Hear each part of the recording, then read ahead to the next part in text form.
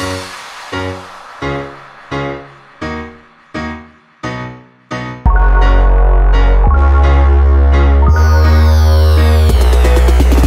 am now up on a tour up to Daintree Forest, and we have just stopped off at the Mossman Gorge. Absolutely beautiful. Look at this rainforest. Really stunning. There's a river down that way that some people are swimming in, but it's a bit too chilly for me, so I'm just having a wander around the rainforest. This is traditional Aboriginal paintings, and it means I'm allowed 4 husbands, so lucky me. Firstly, what I'm going to do is I'm going to put everyone through a smoking ceremony. With that smoking ceremony, we use paper bark. Paper bark comes from a tree called Melaleuca. The Melaleuca tree is not found here in the rainforest, so where you'll actually find it is located down on the coast in the nice sandy swampy area. Okay, so the smoke that comes off this paper bark is just going to put a protection barrier around you. Okay.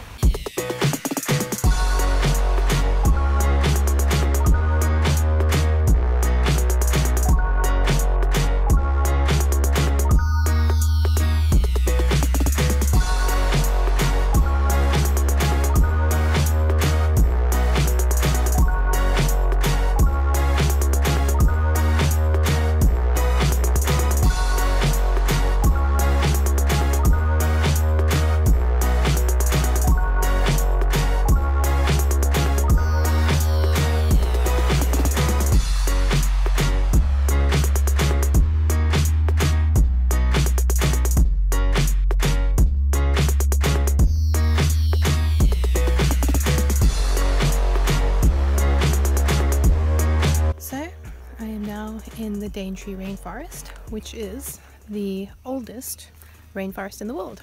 It's older than the Amazon, it's older than any of those South American rainforests. Yep, oldest one in the world, and it is absolutely beautiful. A lot of it is like very close to the ocean, so there's a lot of mangroves and stuff, so it's parts of it are like mangrove forest. Yeah, the rest of it is just one big jungle that gets a lot of rain. The place that I'm staying at now is called Crocodile.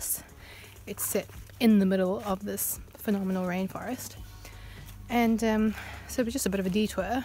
Last year when I traveled, you know, traveling on the South African Rand is really difficult. It doesn't really get you that far, so you have to think of alternative ways to travel cheap.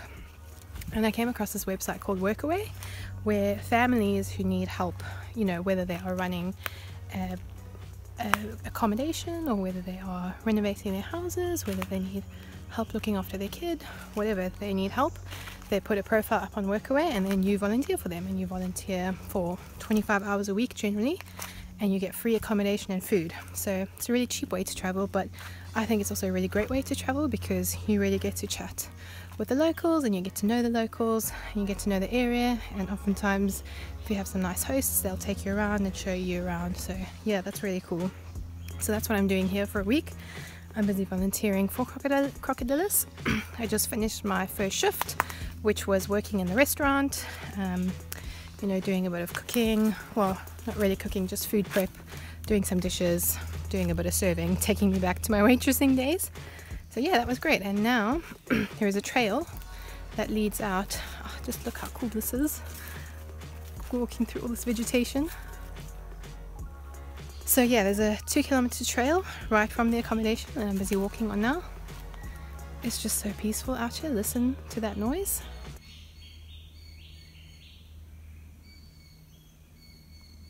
Just some birds, and that's all you can hear. It's absolutely magical in the middle of nowhere. So this part of the Daintree Rainforest, there's no power.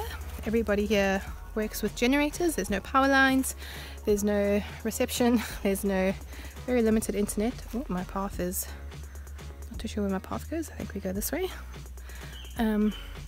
Yeah, so very remote area, very limited access, really beautiful. Yeah, so this is where I'm spending the week, and hopefully in a couple of days I'm going to go to the Daintree Rainforest Visitor Center and show you a little bit of that. So yeah, welcome to Daintree Rainforest, the oldest rainforest in the world.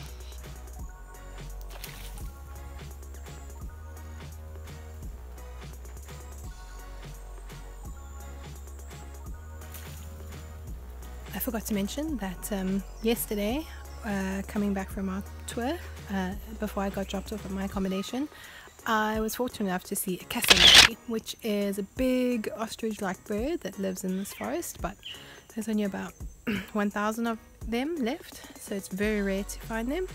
A lot of the people here have been walking around for days and days trying to find them, so yeah, I was really lucky that I saw one yesterday. Very, very cool stuff. These blue fruits over here, those are the fruits that the cassowary eats, so if you spot them, maybe you'll spot a cassowary, who knows. So these are the little huts of crocodiles set in the rainforest.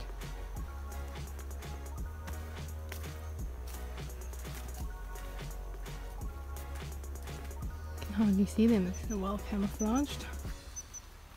There's another one.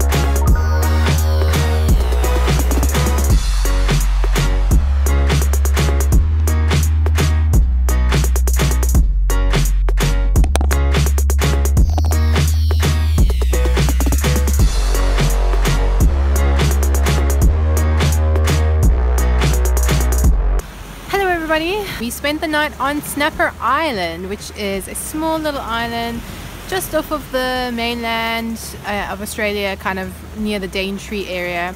Super last minute plan. Crocodilis, the accommodation that I'm volunteering for, they had this overnight kayak plan. They had an extra spot in their kayak and they thought, hey, it would be great to have a resident marine biologist join the trip and do some educational stuff with the guests. So yeah, very last minute, I got told half an hour before they left that I was going to be joining them on their overnight kayak. But yeah, it was great. We kayaked for about 2.5 hours to get here. There's absolutely nothing here. There's a little beach, which you can see over there, and in amongst the trees there's a campsite, which is just a couple of tables and a couple of poles. That's all that's here. So yeah, it's great roughing it out, getting back to my roots. I did a lot of this kind of rough camping in my fieldwork in the Seychelles, so it reminds me a lot of that. Thankfully there aren't as many mosquitoes, so that was alright. Yeah, we had a really great night. We went snorkeling a little bit yesterday, which was very cool. Unfortunately the weather's looking a bit icky today. Hopefully we don't get rained on our kayak back. But yeah, had a great night at Snapper Island. A very cool experience.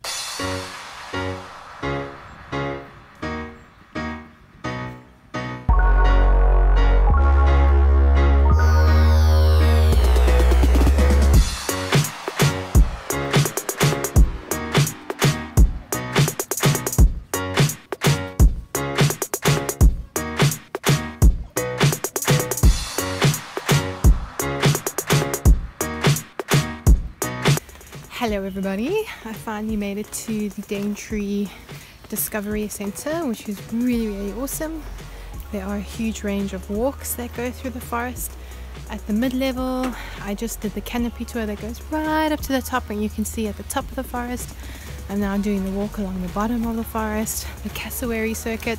Maybe we'll see a cassowary, hope so, don't know. It's a bit rainy today, but overall, really beautiful.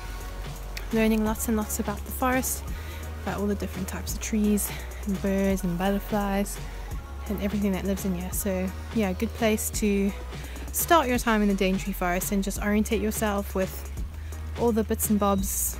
Learn a little bit about the forest so you have a bit of knowledge as you go on through.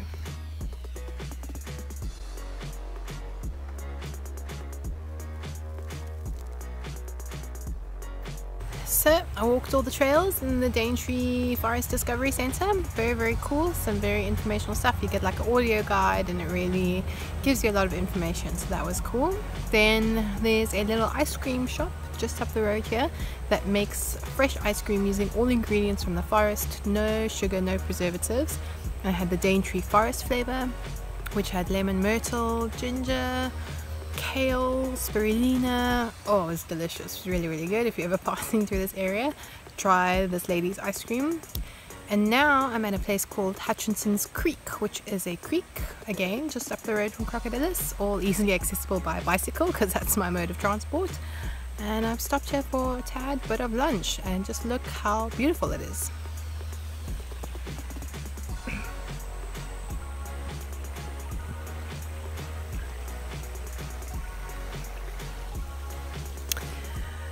And apparently you can swim here. I don't know why there's no crocodiles, maybe it's too shallow, but yeah, you can swim here. A bit too chilly for a swim for me, but yeah, I'm gonna have some lunch and just chill out here in this beautiful, natural, peaceful place.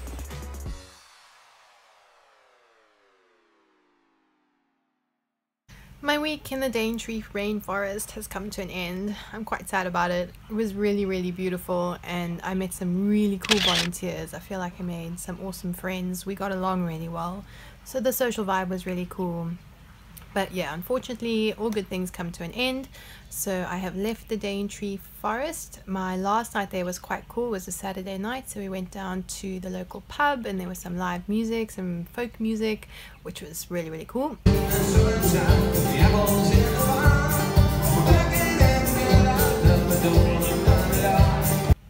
And now I'm in a tiny little town that's really in the middle of nowhere. I feel like it's even more in the middle of nowhere than the Daintree Rainforest.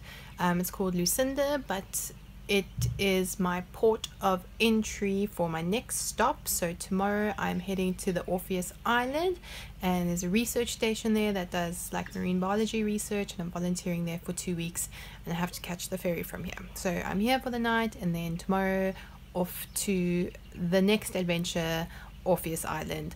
That again will be a new video, so I'm wrapping up this video. I hope you enjoyed all the green from the rainforest, a bit of a change from the blue, but yeah, tomorrow we're back to the blue ocean.